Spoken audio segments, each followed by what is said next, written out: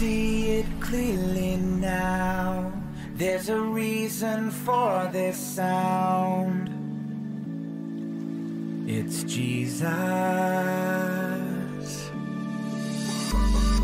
At the core of who I am is the risen Son of Man.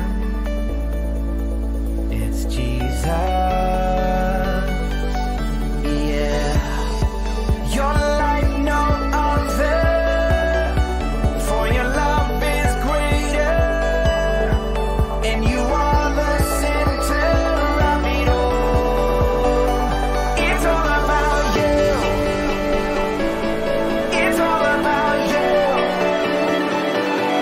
It's all about you. It's all about you. Yeah.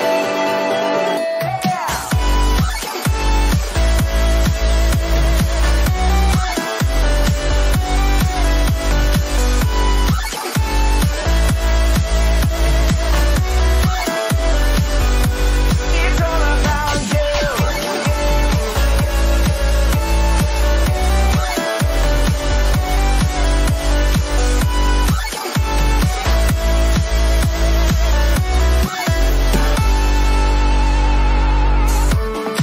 I exist to bring you praise and to shout no other name but Jesus. Yeah. You're like no other, for your love is greater, and you are the center of it all. It's all about you. It's all about you. It's all about you. It's all about you. You are the first. You are the last. You are my future, 'cause you took my past. You are the reason why I sing. It's all about you.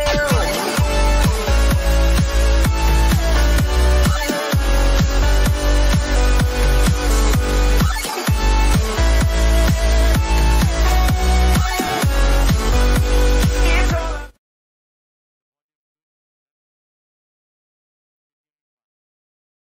Doug can hear us, we're good. Hallelujah. Father, we thank you. Stretch your hands out to the tithes and offerings. Come on, ushers. Way too much hugging and love going on at the back there. Father, we thank you for this time of worshiping you with our tithes and our offerings. We thank you for the opportunity of engaging in covenant relationship like what Abraham did. And we thank you that the lesser is blessed by the greater as we honor you. Lord Jesus, even as you received the tithes from Abraham, thank you that we, the children of Abraham, continue to worship you, to honor you, and to receive the blessing, even upon the promises that we are holding on to in Jesus' mighty name. And all God's people said, amen. All right, so we are busy. We've just launched the beginnings of our teachings on healing. Say healing. Amen. And we are busy laying a foundation. Who best to go to than Dr. Luke in the Bible? And we started last week. If you did not get last week's teaching, I want to tell you, it was outrageous, incredible. I had so many people so blessed, so touched, so changed by the power of the word last week. Go onto the live stream and watch it. I would really encourage you to do so, because there's a continuity. There's a foundation that needs to be built. If you build a house, as wonderful as the house is, on a weak foundation, you're going to find that house is going to start to, you're going to find some cracks, and it's going to, one side's going to sink. Amen. We don't want anything sinking down. Amen. So glad you're all excited about that. So, This friend of mine, who's really quite a funny guy, he's ministered for us before. Isn't it true that in scary movies, when somebody's in the house, the person who owns the house goes, hello? Like somebody's going to answer and say, yes, I'm in the kitchen. Would you like a sandwich? You know? So he wrote this down. I thought it was funny. You had to be there. Anyway, okay. So last week we talked about the temptations that Jesus went through in the wilderness, in Luke chapter 4. Matthew chapter 4, Luke chapter 4. And so we're going to go into Luke chapter 4, and I want us to see we need to understand that Luke was he was an educated man. The only book in the Bible that's chronologically written. You know what chronological means? It means it's written in the right time. This happened, and then a day or two later this happened, or at some time later that happened. It was the only one written chronologically. Matthew wasn't chronological. For him, 3 years, he just, around about that time this happened. And Mark, of course, for those of you that are scholars here, I'm throwing this in. Mark never followed Jesus. Mark actually is hearing Peter preach, and he's writing down. So Matthew followed Jesus, Luke followed Jesus, and John, of course, was very close to Jesus. Amen? Mark is hearing Peter speak, and he's taking notes. That's why it's not chronological, because Peter's excited. And then this happened, and then that happened. But it wasn't necessarily in order. Whereas Dr. Luke, he's educated, he's very chronological, he has studied up, he knows how to get things done chronologically.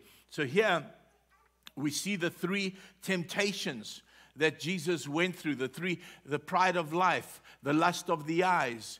We see all the lust of the flesh. We see those as Jesus had to overcome those things. Why? Because all three of those were involved in the Garden of Eden. All three of those were what the enemy used to bring man down, and Jesus had to come and overcome the enemy with all those three temptations. Do we understand this? And so he does this, and the Bible says that he went into the wilderness full of the Holy Spirit. That's why we always encourage people when we go into a time of fasting to go full of the Holy Spirit. Don't go in and you're all discouraged and you're falling apart. It's never a good time. You need to go in full of the Holy Spirit. And then the Bible says he goes through all that, overcomes the enemy, and look at verse 14, which is where we pick up our teaching, because we're going chronologically through the book of Luke. We're doing a expository preaching. This is called expository preaching, which means we're exposing what is in the Word of God so we can be taught and fed and encouraged in our faith. Amen? Unless the Lord breaks into this, this is what the Lord told me to do. Amen. In general, as I spend time with God, He's just throwing revelation and stuff into me. But this is what He told me to do as we prepare and go into our 2 months of healing. Now, also we are going to have our healing evenings on Wednesday nights from 6 to 7 from 3 weeks' time, I think it starts. But we will be sending you texts as you have received to prepare you so you can come to that. And from 6 to 7 and from 7 to 8:30, you go straight into Bible study and we continue teaching on healing. Amen? It's going to be a powerful month of healing. How many of us know that this is an important thing for us to know? Not just to know here, but for us to experience. Amen? So verse 14, and Jesus returned, watch this, you remember what we said? He went in the full of the Holy Spirit. Here in verse 14, he comes out of that time of temptation in the power of the Holy Spirit. And Jesus returned in the power of the Spirit into Galilee. And there went out a fame of him through all the region round about, and he taught in their synagogues, being glorified of all. Then he comes to Nazareth, where he had been brought up, and as the custom was, he goes into church, he goes to synagogue. Say with me, as the custom was. we need to become a little more committed and dedicated to go to God's house. Amen. Like what Jesus, if Jesus thought it was good, if it was good for Jesus, it should be good for us, right? And so it says, as his custom was, he went into the synagogue on the Sabbath day and stood up to read. And there was delivered to him the book of Isaiah. And when he had opened the book, he found the place where it was written. And this is where we pick up our teaching this morning. The Spirit of the Lord is upon me, because he has anointed me to preach the gospel to the poor. He has sent me to proclaim freedom for the prisoners and recovery of sight to the blind, to preach the acceptable year of the Lord. And he closed the book, and he gave it again to the minister, and he sat down. Can you imagine? You could hear a pin drop. It's like, that's it? What are you saying by not saying anything? What are you saying by just sitting down? They're all looking at him.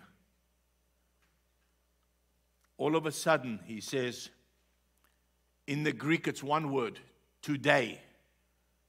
Today, this scripture is fulfilled in your ears. You can imagine the religious people were freaking out. We need to understand what was actually said here. We just read it and it just, you turn to the person next to you and say, are you ready for a Revi? Revi is my short word for revelation. Revelation is the Greek word apocalypto. It doesn't mean something new that Pastor Errol sat in the week and made up.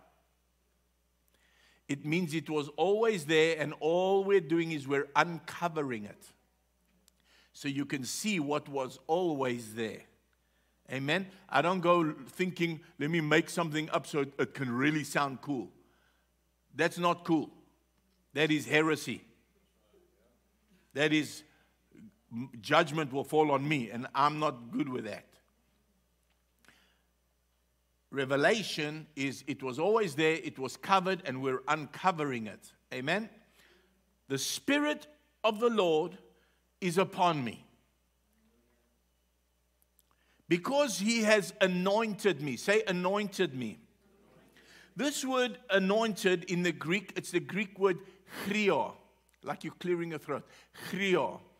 And it literally means to, somebody taking oil, they would take oil and they would smear it on the person.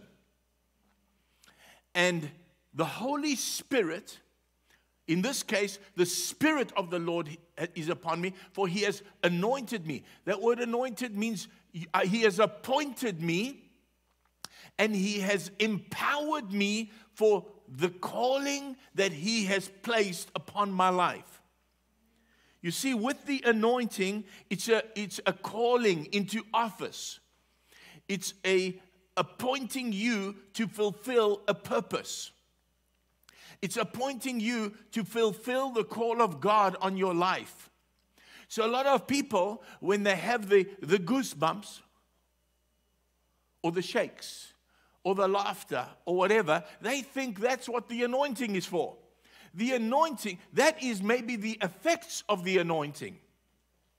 But if you're not fulfilling the call of God for your life, you're actually being disobedient to the anointing. Because the anointing comes with purpose. There's a reason for the anointing. Look what it says. The Spirit of the Lord is upon me because. Say because. Yeah, because would ask the question why. So one would ask, why Errol? Say it, but use your name. Why? Don't say why Errol. Say why your name, okay? Say your name all together. The because answers why Carol, why Christian. The because would answer why Richard, why Doug. That's what the because would answer. Why? Because I've appointed him, her, to do this, and I've empowered them with the necessary power and anointing, authority to fulfill what the why, the because. Amen.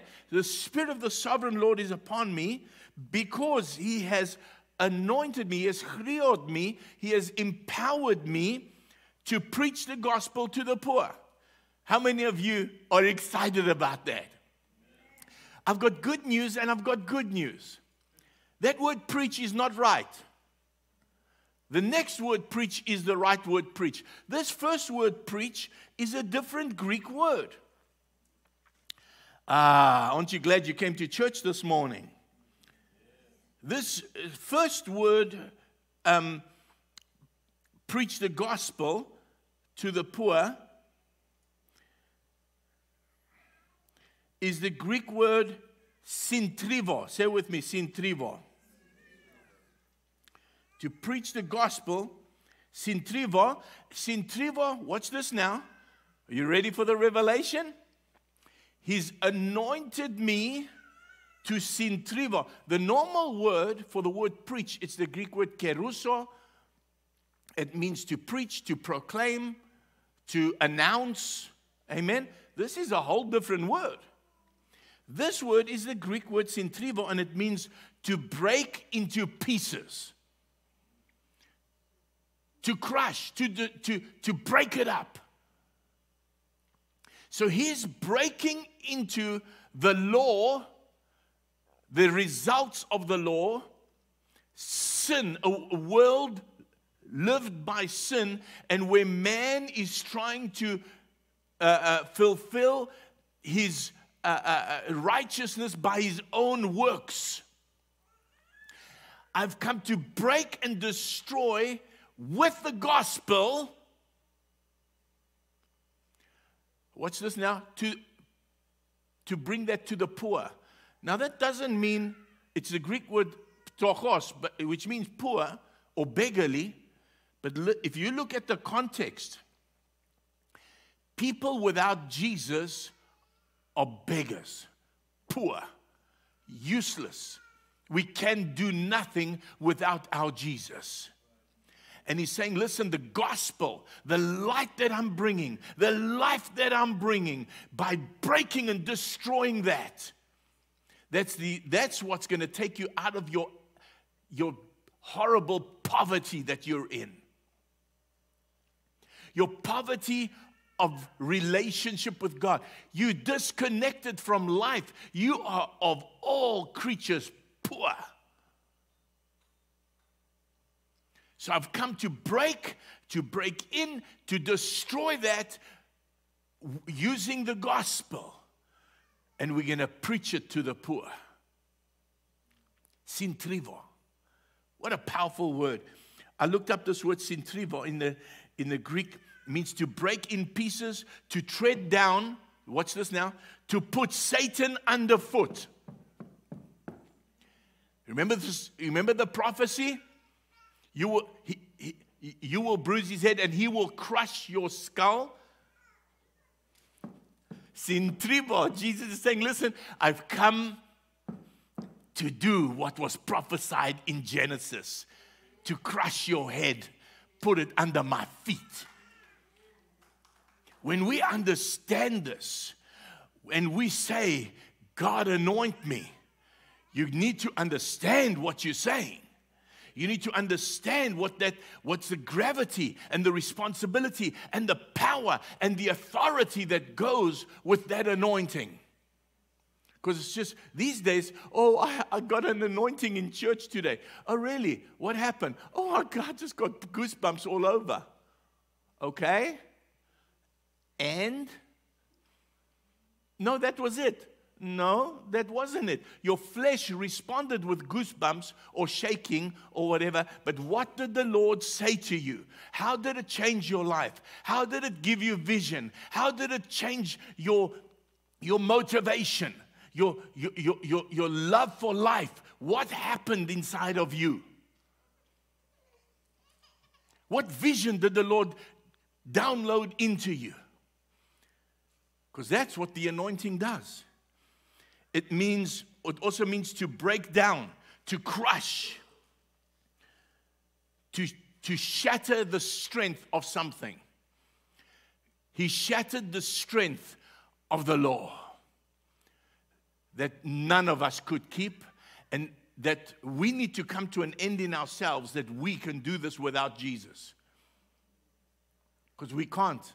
I don't know about you. We cannot do this without Jesus. And so the anointing of God comes to break, to shatter, to sintrivo, to break in, to destroy that, to bring the gospel, to bring light into darkness, that we can preach that to every poor, poverty-stricken person. I'm not talking about money. They can have all the money in the world and still be poverty-stricken. Amen? That's what the anointing is about. Turn to the person next to you and say, aren't you glad we can now read and understand Greek? Hallelujah. So, the word preach is the Greek word keruso or kirixo. Say kirixo. It means to be a herald, to officiate as a herald, to proclaim after the manner of a herald, not Errol, herald, with an H. Always with the suggestion of formality, gravity, and with an authority which must be listened and obeyed. It means to publish. It means to proclaim openly. Amen? Now, watch this now. Let's keep reading. The Spirit of the Sovereign Lord is upon me because He has chriot me, has anointed me, endued me with a power from on high. He has given me authorization to sintrivo the gospel to the poor, the poverty-stricken people. He has sent me. Interesting Greek word. Say sent me. Same Greek word as the Greek word apostle. Apostolos, same Greek word. Apostello means to send. Nasustello, I'm sending you. Apostello. And he's saying, for He has anointed me to He has sent me, He is apostello. So we all, in a sense, have that apostolic calling. Because we're all sent. Watch this now. To heal. There's two Greek words for heal. Are you ready? Those of you that are taking notes, you need to be writing quick. This one is called iomai. Iomai, and it means to heal and to cure and to make whole. To heal, to cure, to make whole. The connotation of this is that it's an instant healing. There are times that it's an instant healing, and there are times it's a progressive healing. God can do what He wants to do, how He wants to do, and when He wants to do. Amen? Most of the time, this word is not what was used when Jesus healed people. Hard for us to believe, even though there were people that were immediately they received. Amen? But here's the word. So He has apostelloed me. He has sent me to heal, to cure, to make whole. What's this? The what? The brokenhearted. Same Greek word as, remember when Jesus said, He has sent me to preach. He has anointed me to preach the gospel to the poor. Same Greek word, sintrivo. He has sent me to cure, to heal, to make whole the brokenhearted. Sintrivo, those who have been crushed and those who your life is in pieces because you've made some wrong choices, because stuff happened, because maybe there was a breakup, maybe somebody died that you looked up to. There's some people here, I want to minister to those who we all love and loved our precious Pastor Lydia. Yes, I'm going there. Amen? Amen. But some of us have we're stuck like in mud. We cannot move forward because she went to be with the Lord. Jesus came to shatter that so that you can still move on. In fact, if she had her choice, especially now that if she had her choice in heaven, she wouldn't want you to be stuck. She would want you to be moving forward. So all the stuff that I'm stuck, I'm destroyed, I'm broken. Firstly, Pastor Lydia wouldn't want that. And secondly, Jesus said he has been anointed to come and to bring sintriva to the brokenhearted. God wants to heal your broken heart. He wants you to get out that rut of being stuck in the mud because a loved one passed away.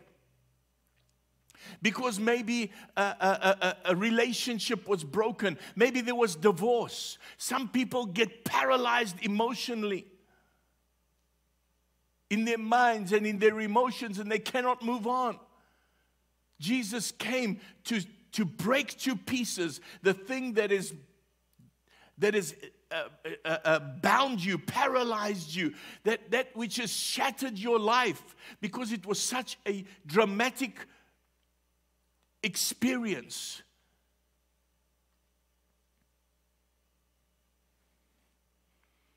Aren't you glad he didn't just die for my sins? That in itself is awesome. I love him for it, but he did far more. He came to cure, to heal, to make you whole again because of that trauma that happened in your past. Some of us have been traumatized by a situation, a loved one, a child, a sickness that we went through, that it was horrific. People who didn't and have not recovered emotionally and psychologically because of the traumas of the past.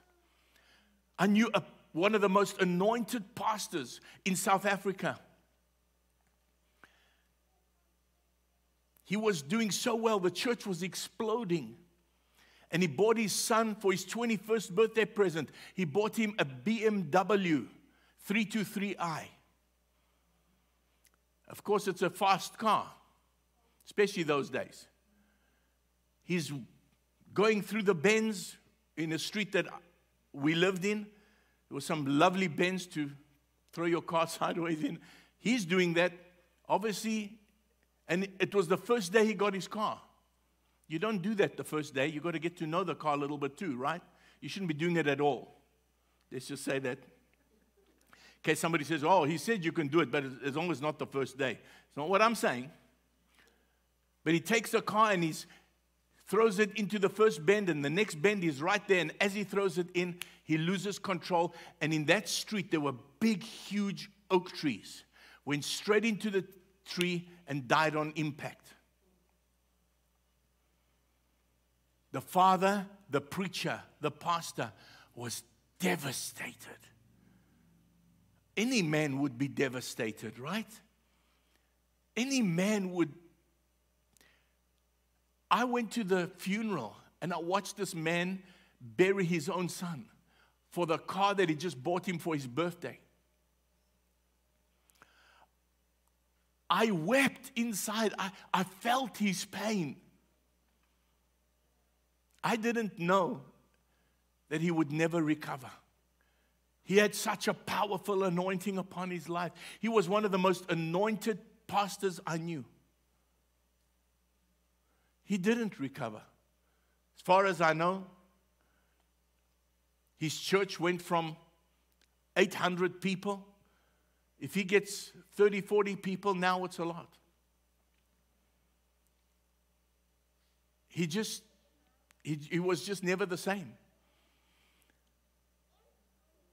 I don't stand in judgment of him because they go, but by the grace of God. We all need to understand this, amen? It's not for us to judge anyone because when you're walking in those shoes, it's a little different to standing on the outside and saying, come on, man, pull yourself together. Come, get going here.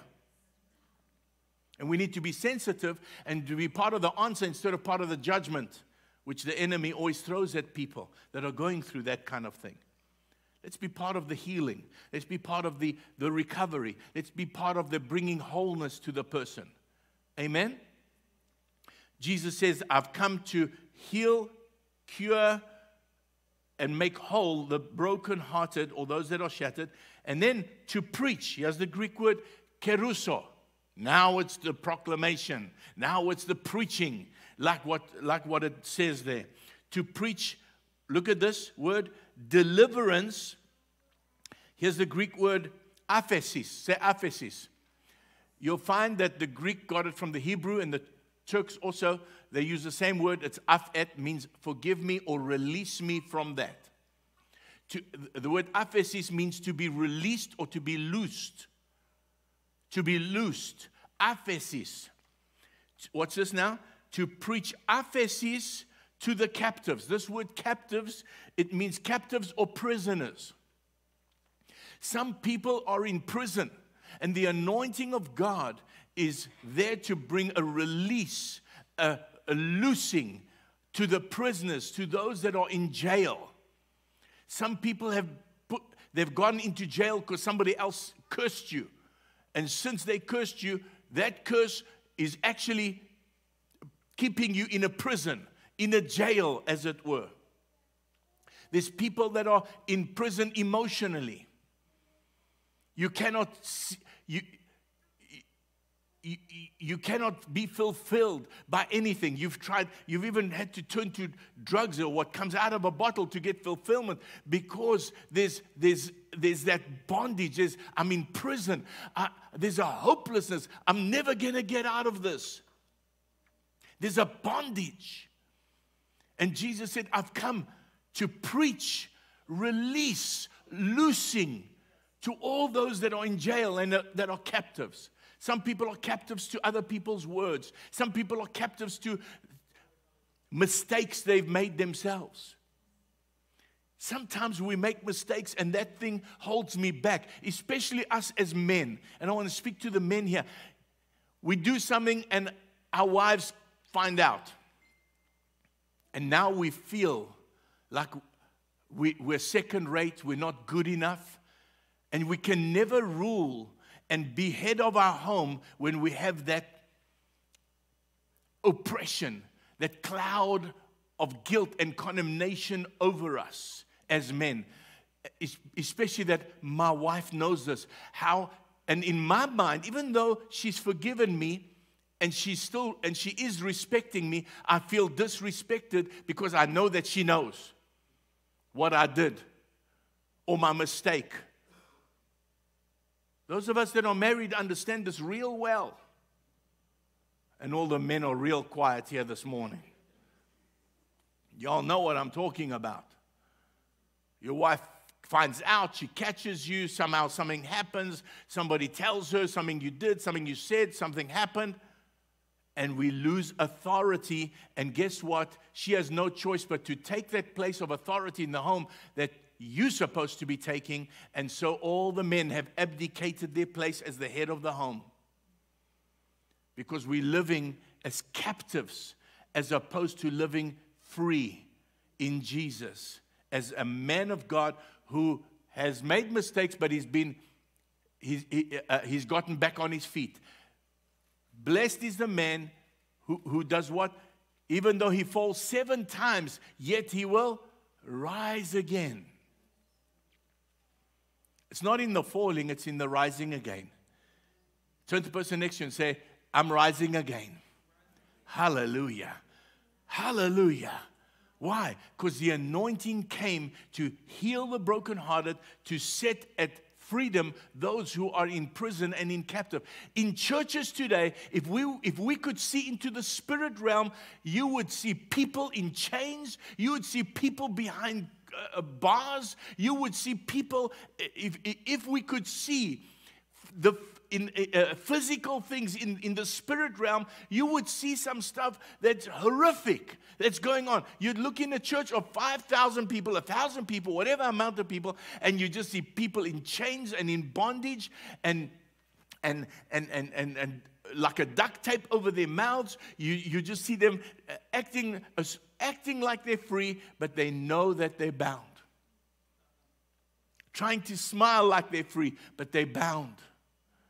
Our churches are full of this because they're not preaching that God came to set the captives free, the prisoners free. And they're not just not preaching it, they're not laying hands, they're not setting them free. I want to be in that church. I want to be in that community where every person in that church knows how to pray the prayer of faith, knows how to set the captive free, knows how to break the chains of people, knows how to bring deliverance to people, not because they have a title, but because they're a child of God. That's the community we're wanting to build. That's the people that we're wanting we want to see Christ formed in God's people. Christ formed means when you look at me, you're looking at Jesus. So that's blasphemy, brother. Really? He is the... We're going to do this until we get it. We are the... He is the... We're the... How many people do you see here? Oh, this is the new creature. If any man be in Christ, he's a new creature. We call it a new creature because it never existed until the first person was born again. Which means I'm attached to Jesus. I'm the body of Jesus.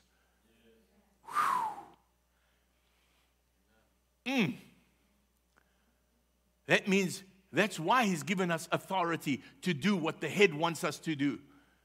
He's given us His power to fulfill what the head is directing us to fulfill.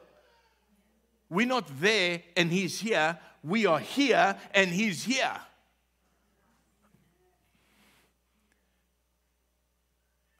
I in them and they in me. Remember that prayer?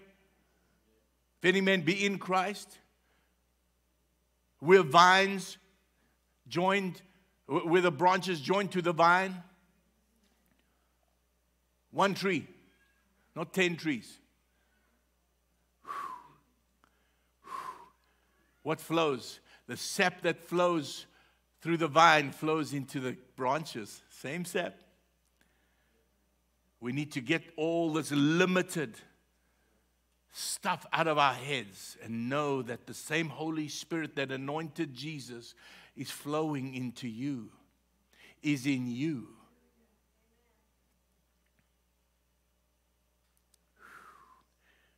Let's keep going.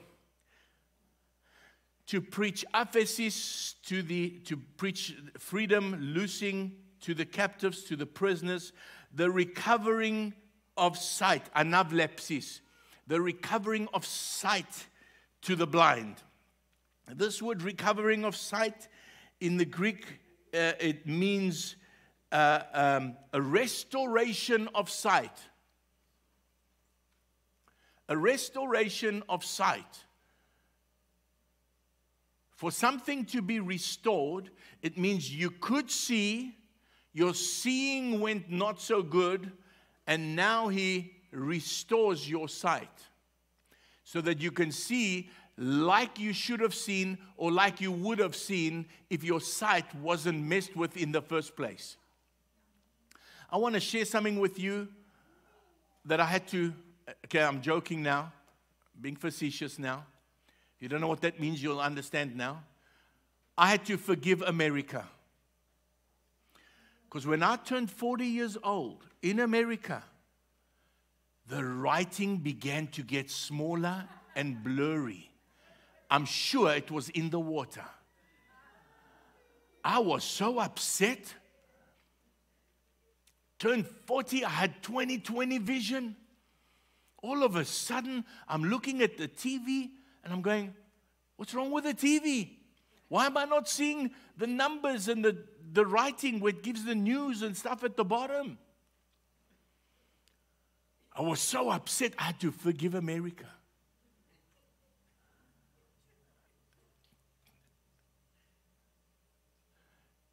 You know, sometimes we blame the wrong things on the wrong, or the right things on the wrong people.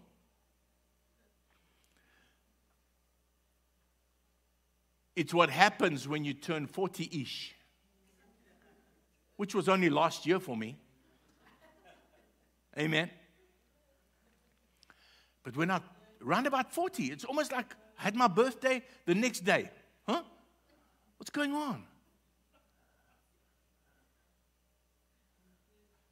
And then I realized it's not the water. It's not the TV. It's not Comcast. It's something going on here. My body is heading in the other direction slowly. Amen? Look what happens. But when we put on glasses, or we have LASIK, or however, or God heals you, which I've seen, there's a restoration of sight. All of a sudden, you can see what you used to be able to see. That's what it means. Anavlepsis, watch this now, the recovering of sight to the blind. This word blind means mentally blind or physically blind, tuflos in Greek. He's come to restore the sight of when. How many of you have said this? Man, if only I saw that. He's come to restore your ability to see that. To see it before it happens. To see it so that you can do what needs to be done to protect yourself, your family, your loved ones, your church, your friends. He's come to restore the sight of the blind. Here's the Greek word apostello again, to set or to send. Watch this, at liberty. Aphesis, Greek word again. Aphesis, it means, don't panic, these are all people that are getting baptized, they're just going to get changed.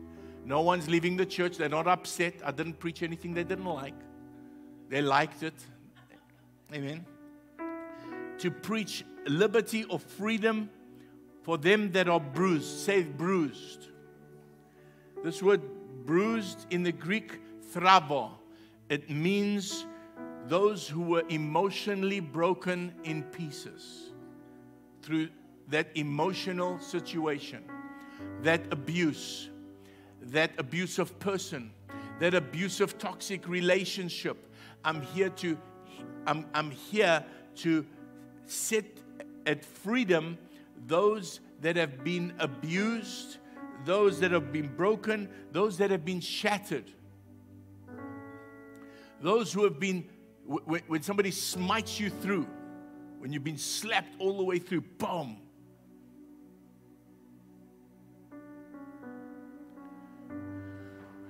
I remember when I did martial arts, we were doing a particular tournament, and I'd just seen the movie. I know some of you have heard the story. I'll share it again because I know how much you enjoyed it the last 5 times. And I was fighting this black belt, and I just got my yellow belt. You say, how can they put a yellow belt against a black belt? You fight your weight. You don't fight your belt. It was the same weight as me. But I just saw Enter the Dragon.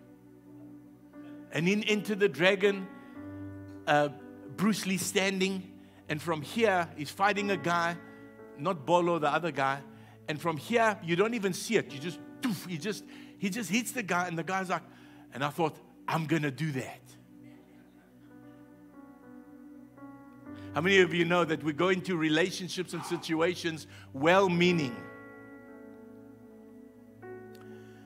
And I thought I was so cool because I just got my yellow belt. It was so new, it was sticking up like this, you know. When a belt is hanging means you've had it for a long time, but when it's new, it's kind of just, you know. And here I was the expert. 4 months I've been training, okay, as opposed to his 4 or 5 years. So I'm standing like this, and I'm waiting for the moment, and all of a sudden, you know, like you see in the movies, tweet, tweet, tweet, tweet. I'm literally seeing little birds, tweet, tweet. I didn't even see him. He was so fast. He did to me what I wanted to do to him. All I remember was literally tweet, tweet, and I'm going, and the ref jumped in between. He says, "You okay?" I said, "Yeah." And I thought, okay, you're not going to do that again. Bruce Lee's back in action. So I get back into my stance. I'm ready to roll.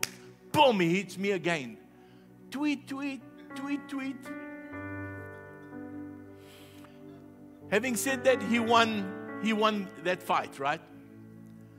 So I go off and my teacher comes to me and he goes, "What was that?" I said, "Sensei, I saw Enter the Dragon and I saw Bruce Lee doing this." He says, "You're not Bruce Lee. Do what I taught you." Okay. Anyway, I fight a guy, I beat him. The guy I beat the black belt, which means I had to fight that black belt again to see now who's the winner. So they put now me to fight the original guy. And my stomach's turning, but I keep hearing my teacher say, "Do what I taught you. Do what I taught you. Do what I taught you." Oh, this is an awesome lesson, isn't it today? Do what I taught you. Forget about Bruce Lee. Okay, this time I'm going to do what the teacher taught me. How many of us do this spiritually? We do our own thing because of a movie we saw, a person we met, somebody gave me bad advice. How many of you notice the people with the most messed up lives gives the most advice? They always know how to live life, right? How many of you know the Bible says don't listen to that? Don't walk in the counsel of the ungodly.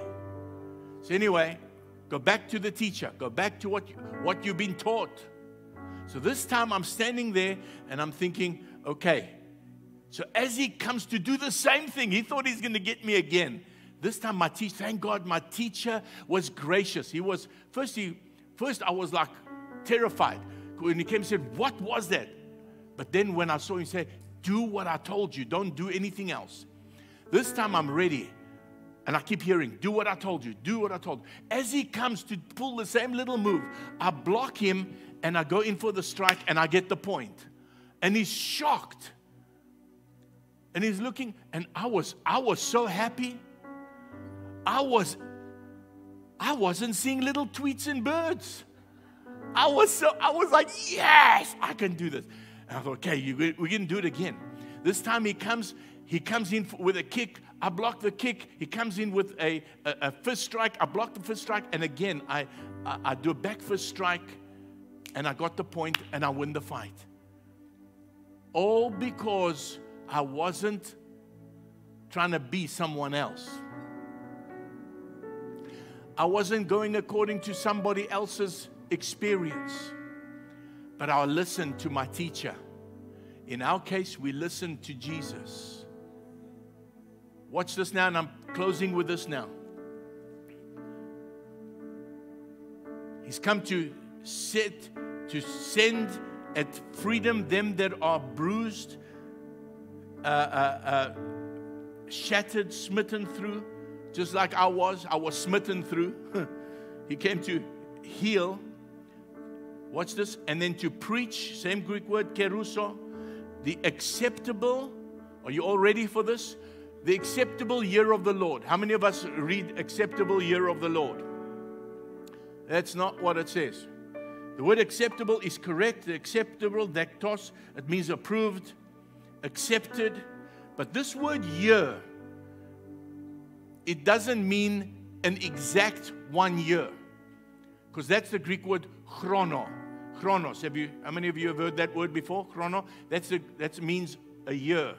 Chrono is 1 year. Chronos, like I would say, how many chrono are you? How old are you? How many years are you? And that's how I would ask your age. But here it says, the acceptable year, watch this, it means fixed period of time. It's a fixed period of time. So it may not be a year, but it's a fixed period of time. We're here to preach the acceptable fixed period of time of the Lord. You may close your Bibles. Do we understand that the anointing of God, you have an anointing from the Holy One of God, the Bible says. Say with me, I have an anointing. Again, say it with faith this time. Believe it. I have an anointing from the Holy One of God.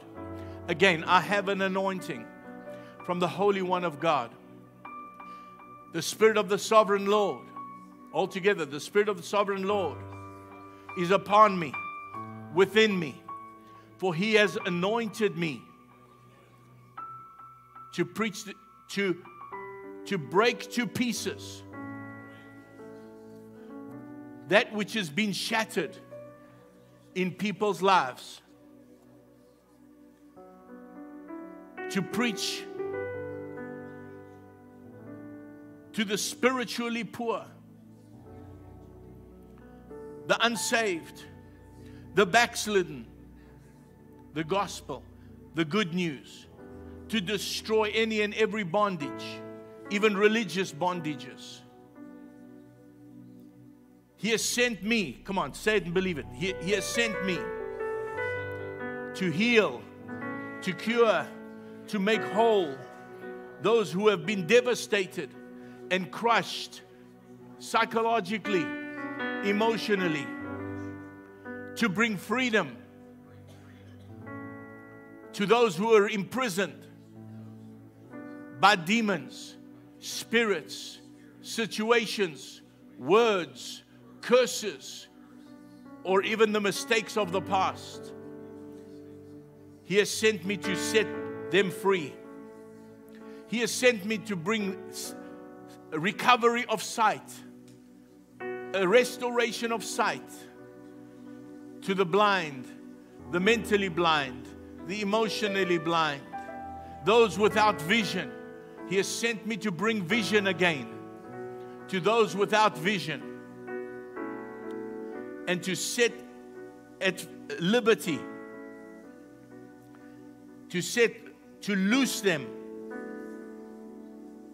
that are broken and shattered physically, emotionally, psychologically, and to preach that this is the approved and accepted time period of the Lord. Come on, give the Lord a praise offering this morning. This is that time. This is that time. This is that time for this church. This is that time for you. This is that time for your ministry. This is your time for your call, for that calling. Yes, there's things that we have to put aside. There's things we've got to put behind us. God is calling you to receive the anointing of God. Let's stand to our feet this morning. Are you ready to receive a fresh smearing of the anointing? I said a fresh smearing of the anointing. A fresh smearing of the anointing. Here we go. We've got some olive oil. Thank you, Jesus. Woo! We're gonna minister here this morning. Amen. We're gonna minister this morning. Oh, we worship you, Lord. This morning we got some people that are being baptized. One of the most powerful things that ever happened to me was when I came up out of the water. I experienced the power of God. I experienced Him, had an encounter with my Jesus. I was a nice Muslim boy before this. I was a good religious person. I was a good person, but I realized that without Jesus, there is no good. There is no good without Jesus. And so when I came up out of that water, the power of God shot through me like electricity. I knew that this Jesus that these people are worshiping, this Jesus that these people hear from, this Jesus that these people tell me and that I've seen the healings, He's real. He's going to be baptizing some people in a few moments' time. Amen. In case you're getting ready to spar anybody, you know, nobody's being sparred with this morning except the devil. Amen. We're going to break the chains of the enemy. Say with me, Father, this morning, I receive your anointing.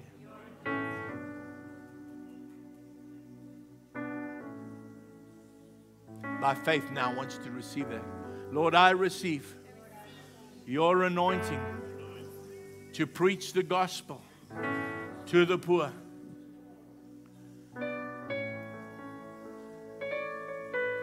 To heal the brokenhearted, those that have been shattered, those who have been devastated, to bring freedom a loosing to those in jail and being held captive by the lies of the enemy. To bring restoration of sight to those whose vision has been stolen. I take back my vision. Come on, say it. Say it with authority. I take back my vision right now in Jesus' name. Lord, I receive, and I receive your anointing, not just for myself, but for others, to bring healing and freedom and devastation to the works of the enemy, of those that have been shattered, crushed through the curses, the lies, past failures. In the name of Jesus, I receive that anointing, and to preach that from today, it's a new day, it's a new beginning, a new day, a new beginning, in the mighty name of Jesus, in the mighty myself, and I receive to administer with power and authority to the poor in my community, in my city, in my state, in my nation, and in this world, in Jesus' name. Just lift your hands and let the anointing of God. Some of you are actually experiencing the Holy Spirit anointing you, smearing oil all over you. Some of you, it's a renewing of the old wineskin. Some of you, it's a reaffirming of the call of God on your life. Some of you, it's a breaking off of you the lies of the enemy that you're done. You're too old, you're too young, you're too white, you're too black, you're too big, you're too small. All that's being broken off of you in Jesus' name.